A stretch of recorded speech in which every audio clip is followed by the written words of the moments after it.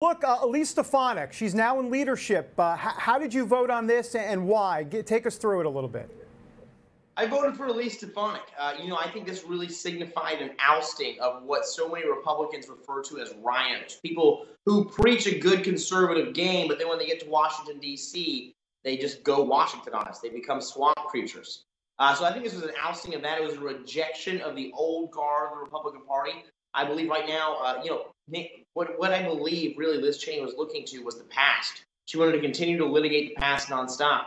But I'm very happy because Elise Stefanik, myself, everyone in our party is now looking to the future, to this bold, big tent party that's going to take America by storm. Well, you